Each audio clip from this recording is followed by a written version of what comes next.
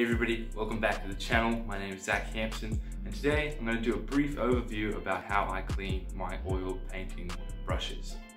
So you can see that I'm in a different location right now. I'm currently in the kitchen, a little bit echoey, sorry about that. Let's go over the things that I use and don't use anymore to clean my brushes. Alright, so the main thing I used to use was in fact just, regular odorless solvent, so mineral spirits. But the odorless solvent one, so it doesn't pump up my nose. It still affects you, just not the smell so much. This, kind of chews through your paintbrush fibers quite quickly. And what I mean, just makes them sort of really brittle. It sort of just like wears it down a lot quicker. It's just really hard on the fibers of your paintbrushes. So this is just something I don't use anymore. Mainly because of the health things. It's not, try not to use this at all for anything but like staining my paintings, like staining the canvases and stuff. That's what I use it for now. That's the only thing I use it for now. So after that, I moved on to just a regular bar of soap, just hot water bar soap, and swishing it around on the bar. And that does help. It's good. It's good. It works well, cleaning off your brushes and stuff. But over time, the more you start to use these brushes constantly, the build-up sort of gets to it, inevitably, and the constant like tough scrubbing, even though like you can be really mindful about it and stuff like that, it's just a long, tedious process that does clean it quite well, but just not that great, and takes it's not that great for the amount of time that you put in. Let's put it that way. So what I do use now is actually this stuff called Incredible Brush Cleaner by Chroma. See that? Oh, it's all back to front. But yeah, this is what I use now. This shit is great. This stuff is amazing. It's really, really great stuff. Whether you've got old brushes or brushes you just like put down from painting with, it works great across the board. Like this stuff, it just really gets into the pores, into the fibers of the brush itself, and really, really cleans out, like just strips the paint away from the fibers, from both new and old brushes. And it does that in a way that isn't like so detrimental to the fibers itself, like I said with the mineral spirits or the odorless solvent. This stuff just does it so nicely and just effortlessly. It's just great stuff. I'm going to show you the process that I use this and that I go through to clean my brushes. Alright, so all you need to get into cleaning your brushes with the Chroma is just, put it into a little bowl. This is what I do.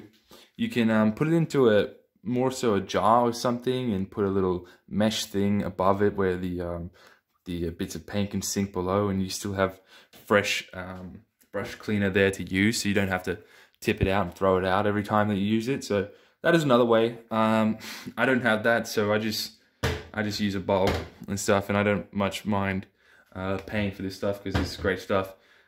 I'm gonna get a liter of this stuff next time this bottle runs out. So what you need, just a bowl, fill it up. You don't need much in there, just a little bit will do the trick, because it is really strong stuff. And you can see just a little bit will cover all these brushes like effortlessly. It'll be more than enough. And then just some like warm water will be great too. So I do have a mix of older brushes and brushes that I just put down from painting with, that I've sort of wiped off with linseed oil, so they're a bit cleaner than normal. Then these ones are just like some older ones that I don't regularly use, so they're a bit stiff. I just want to see if I can get some flex to them and some movement to them, and have these, you can see how it's got a bit of dried off paint at the end there, stuff like that. I just want to see how that goes with stripping that off. So just run the water. You don't need it scaldingly hot. You just want it a little bit warm. Oh, paper towels too. You need paper towels. Just run the water. You don't want it too hot. Nice and warm. Run your brush through that first a little bit, just so it can get some movement into it. What I like to do. Now start to run it through the brush cleaner.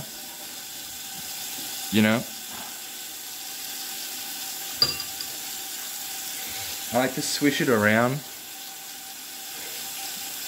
on the paper towel. It gets a bit more soapy there, so that's what I like to do, swish it around there till it gets a bit soapy there, so that I know that the brush cleaner has worked its way all the way through it. Then I like to wash it out, wash the brush cleaner out of there, swish it around here. Now this is just a long filbert, so I like to have mine like nice and like puffy like this anyways, so it's not a big deal for me doing it like this. With the other brushes that are nice and flat, obviously you don't want to push against the grain. You want to keep them nice and flat like that, so don't push against the fibers or anything.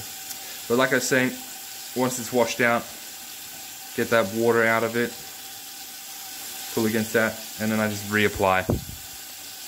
And I do those steps over and over again till I am happy with how the brush is looking. Now you can see I've kind of just left this brush, out for a little bit. It's a bit stiffer than what it usually would be.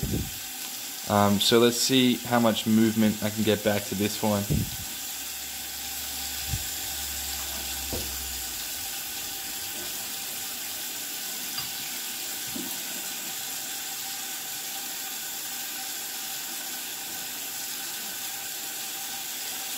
For these ones, I try and keep that nice fluid motion. I'm not pushing against the grain. Just keep that nice, like, that pull sort of motion. You want to pull it, you don't want to push it. You want to just pull, pull, pull, pull. So we're not pushing against those fibers.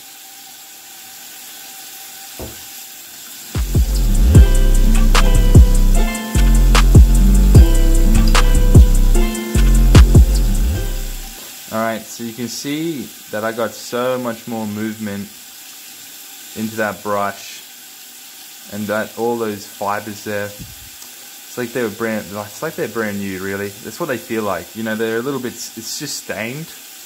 You can't avoid that, especially if the color of the fibers is white. It's just that stained color, but it just feels like a brand new brush, honestly. Just so much movement to it, so much flex to it, so much bounce to it. Yeah, it's great. It just cleans the brushes so nice. So now I've got one of these older brushes. You can see it's quite solid in movement. There's not a lot of bounce or anything to it. I'm gonna see how it fares with putting it through the brush cleaner a little bit, working it out a little bit, seeing how that goes. Like, we can already see, you can see that a lot of that that dirt or that solid paint is already starting to come out of the brush, despite how old it is.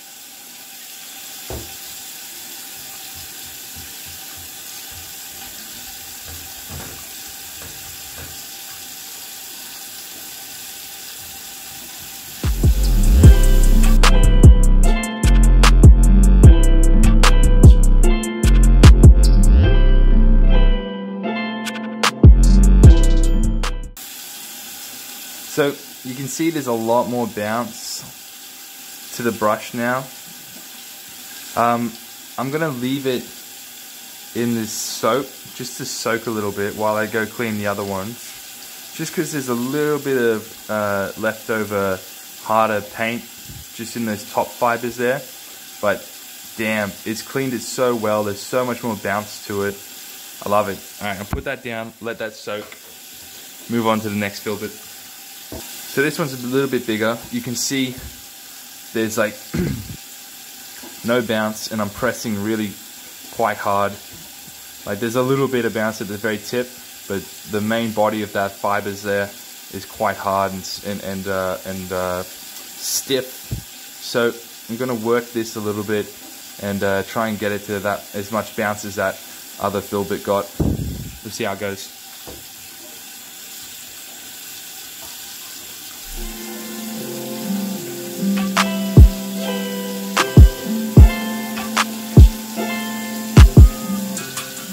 So you can see there's so much more bounce and movement to this brush than there was previously. It's just really gone into those pores and stripped away all that hard older paint, and it's just made it really nice to use.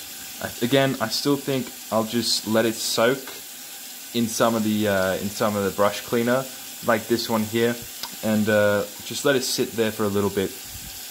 So another older, dirtier filbert. It's not so stiff. It's got a little bit of bounce to it. I feel like this one will be a lot easier to clean. It's just got a lots of you know, dried up paint into it.